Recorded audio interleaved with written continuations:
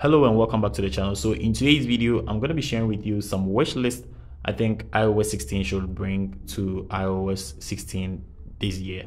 And if you're new here, just give this video a thumbs up. Don't forget to subscribe to the channel too. And without further ado, let's just dive into the video. So Apple is actually releasing the developer beta, and then there are some features I think Android do have over iOS, which I think Apple should actually bring it this year. And when you check out right here, I have my Google Pixel 3 XL in my hands, and when you turn off the screen like this, you can see we have some always on display going on right here, which is one feature that Apple has actually not really brought it to the iOS phones right here. So when you check out my iPhone, you can see, and when I turn it off, the screen goes blank. And I don't even know if maybe they are going to bring it, and then if they bring it, I'm not really sure it's going to support this phone right here. That is the iPhone 8 Plus, and I'm not sure it's actually going to get the support for always on display. But in case maybe Apple is actually bringing it, it's actually going to be a very great thing and then a game changer right here. And one thing I also want Apple to bring is the ability to close a lot of apps when you open them. So let's say we've opened a lot of apps right here. There's the Android phone,